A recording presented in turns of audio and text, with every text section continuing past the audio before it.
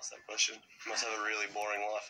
I'm a great tennis player, but I don't do the other stuff. You know, I'm not the most professional guy. I won't train day in, day out. I won't show up every day. So there's a lot of things I need to improve on to get to that level that, you know, Rafa brings, Novak brings, Roger have been doing for so long.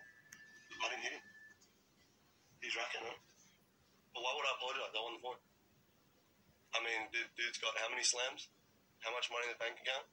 I think he can take a ball to the chest, bro. I'm not going to apologise to him at all. Yeah, I actually was going, I was going for him, yeah. I wanted to hit him square in the chest. Look, he's got decent hands. Did you regret going to the pub last night? No.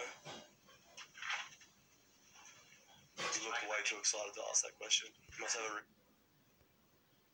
But I don't do the...